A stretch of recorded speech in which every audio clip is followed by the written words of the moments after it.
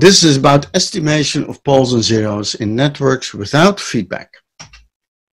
So we have seen the time constant matrix, and we use that matrix as the basis for intuitive determination of poles in a network without feedback. We write the matrix, the M&A equation in differential form. We have seen this. We found a characteristic equation. We have the generalized eigenvalue problem, the time constant matrix, and here we are. That is what we had before. Let's study the resistance matrix describing the transfer from the independent variables, the currents and the voltage sources I put on the ports, to the responses, the current through a voltage source and the voltage caused by current sources.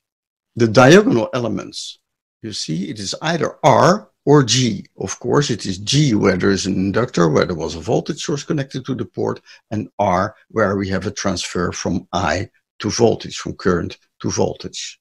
So it is resistance or conductance at the port, and the off-diagonal elements are either transresistance, transconductance, voltage gain, or current gain factors from port 1 to another port. And this tells us something about interaction between elements. And this makes it difficult to estimate the poles and the zeros very exact. If the interaction is large, we will make errors.